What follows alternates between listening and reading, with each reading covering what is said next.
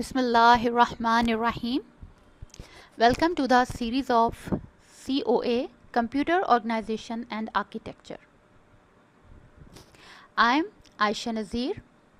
The topic of today's lecture is Instruction Set Architecture.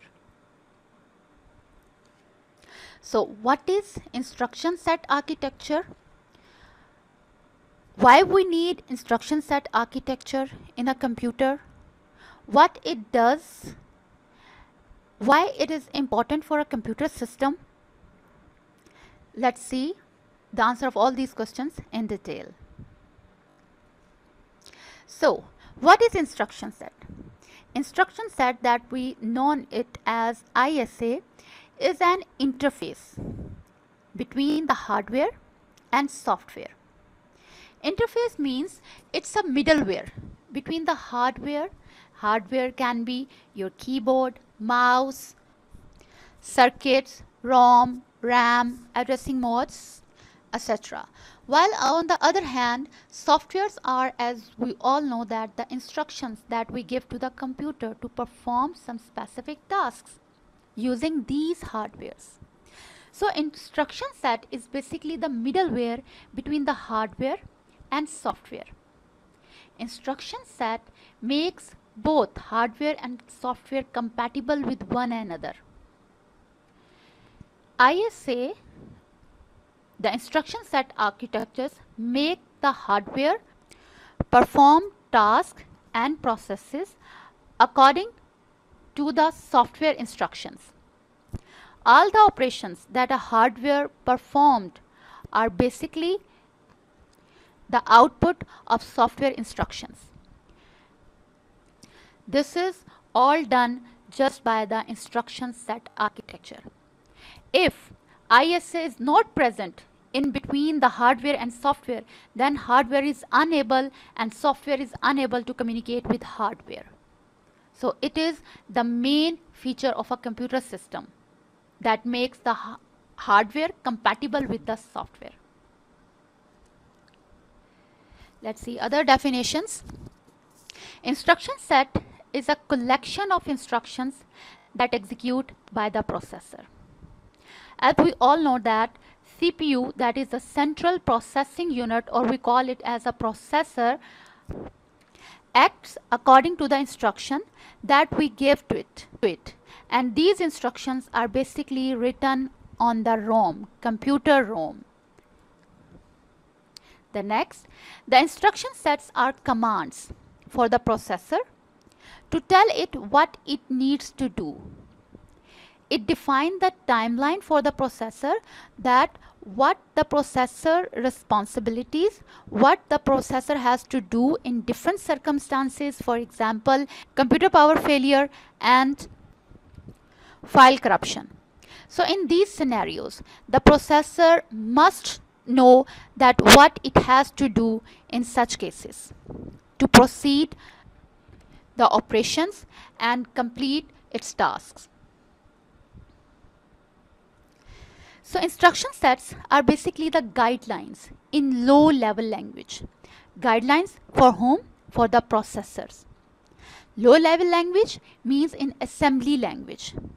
We all know that assembly language or the low-level language are basically the machine language, that are the machine understandable languages that tells how to execute a function in a system. So the guidelines are basically written in assembly language for the processor, that tells the processor that how it has to perform, how it has to execute some functions in a system. So instruction set is the main key factor of a computer system. So ISA is machine understandable form that assists in interaction between hardware and software, makes both compatible with one another. Obviously, the software that we write it in high-level language. So to convert the high-level language in low-level language, we need some source, we need some helper. So the ISA is basically a helper that makes the hardware and software compatible with one another.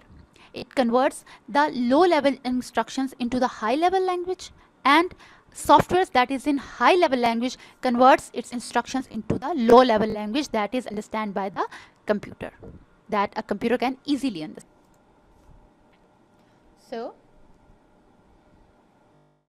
to perform operation in computers, instruction that are the assembly language mnemonics are written in machine understandable form on ROM that processor execute. These instructions known as instruction set architecture. These instruction sets are written on the ROM, that is read-only memory, that is non-volatile. It means that when there is a power failure, the instruction written on ROM are fixed, are permanent. They are not erased by the power failure. While on the other hand, in RAM, it erases. So the instructions are written on ROM are permanent. So the processor know that what he has to do to perform a specific task according to the instructions given by the computer software. The instruction set architecture defines how microprocessor is programmed at the machine level. A processor has to perform multiple tasks. For example, fetching the data from memory, executing the instruction, decode the instructions, and write back the instructions to the memory. Instruction set depicts how to perform a specific task according to the instructions given by the software. So different architectures like Intel and Intel Core 2 or AMD have their own set of instructions, have their own syntax, data types, and addressing mode at the machine level. We will discuss all these things, syntax, data types, and addressing modes in the coming lectures. So let's see the examples. Computer processors use almost the same instruction sets, that is the x86 architecture, but their internal designs are slightly different. Intel AMD Core 2 processor has its own instruction sets that have different implementations, but support same basic operations that defined in x86 instruction set. So x86 architecture is basically an instruction set that is adopted by all three Intel, AMD, and Core 2 architectures. ARM, that is advanced RISC machine processors, are omnipresent in mobile devices like Android mobiles or iOS. They are commonly available in these devices. While on the other hand, MIPS, that is microprocessor without interlocked pipeline stages, processors are RISC chips, often used in embedded systems like video game consoles, high definition editing consoles, and graphic designings. We notice the three main things about the instruction sets. Number one, these are the low level instruction sets. These are written in the assembling language that is understandable by the computer. These are the middleware between the hardware and software. And the different examples like Intel, AMD, and Core 2 uses the x86 instruction set in their systems. Let's see what type of these instructions are. So the different types of instruction sets are logical, operational. So the instruction set or the type of instruction set perform various collection of basic operations that the computer must perform. The first one are the arithmetic instructions, in which we perform the add, in which we add two numbers together, subtract, multiply, increments, decrements, and all type of arithmetic operations are performed by the arithmetic instructions. The second one is logical instructions. All type of comparison type operations are performed by logical instructions like and, or, not. The third one are the data instructions. Like the first one of data instruction is load. It loads information from RAM, from ROM to the CPU. And then store. It stores information to RAM. The third instruction is in, that input information from a device like keyboard. The fourth instruction is compare, that basically used to compare numbers. This instruction used to jump between different RAM addresses. Jump if, that is a conditional statement that is basically used to jump between the different RAM addresses.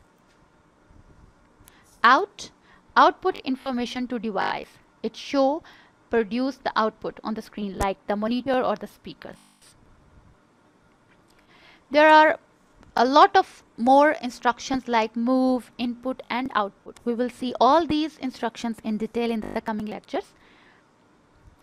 And the fourth one, instruction type, is the control flow instruction that basically define the flow of our instruction set of execution, how the instructions will execute in a flow. The instruction sets are go to, if go, return and call.